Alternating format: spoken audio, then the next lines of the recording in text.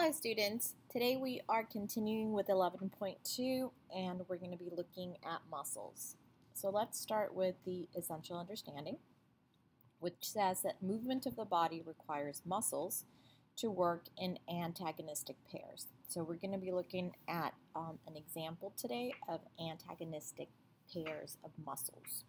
So let's remember that muscles connect to bones via the tendons, and they contract to provide the force required to produce movement.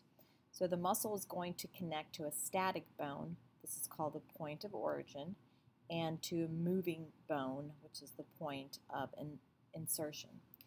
Skeletal muscles exist in antagonistic pairs. So remember, these are skeletal muscles, muscles that connect to bones.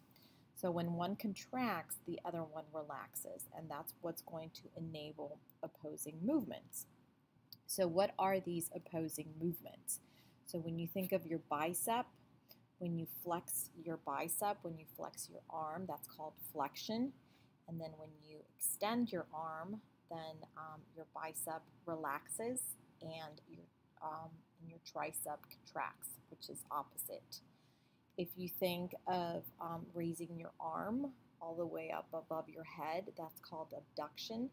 If you bring it down to the side of your body, that's called adduction. So opposite muscles are working there as well.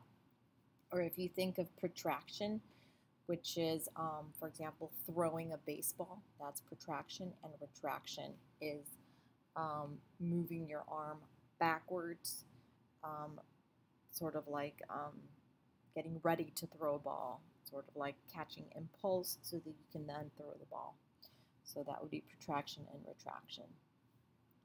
So the application for this is the antagonistic muscles in the insect leg. So they want you to pay attention to the insect leg and how they work. So you can look at a grasshopper, you can look at a praying mantis, and you can look at their hind legs, which are specialized for jumping, and you can see how they have these antagonistic pairs of muscles. So let's look at the anatomy here of a grasshopper. So here we see, let me move it up a little bit more. All right, here we see the leg of a grasshopper, and we know that grasshoppers have an exoskeleton, and we know that the leg is divided into three parts. So we have the femur, which is this part right here, which is the upper leg, and then we have the tibia, which is the middle leg right here, and then we have the tarsus, which is this part right here, which is the lower leg.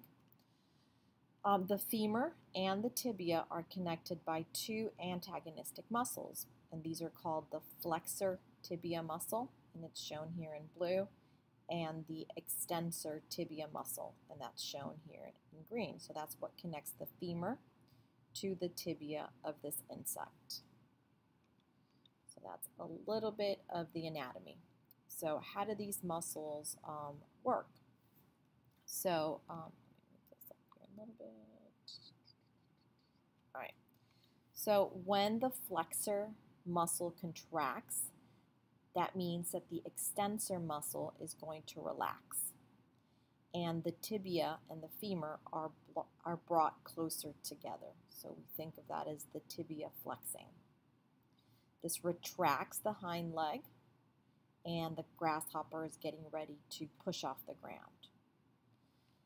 When the extensor muscle contracts right here, the flexor muscle relaxes, and you can see that the tibia extends and is pushed farther away from the femur.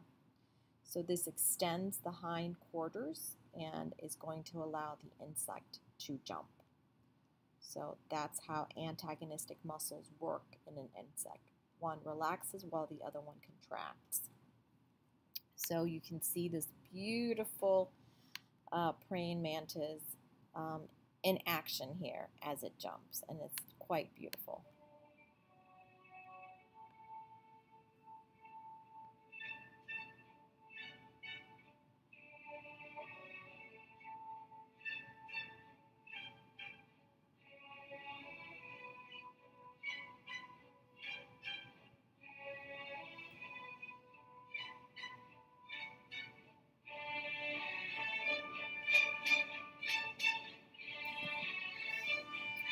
So you can see they don't always get it right.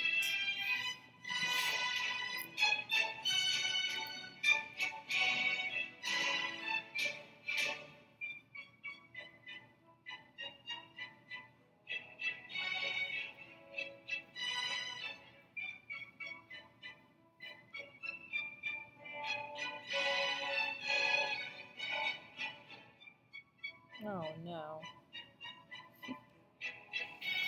Okay. Alright guys, so I hope you enjoyed that little video there.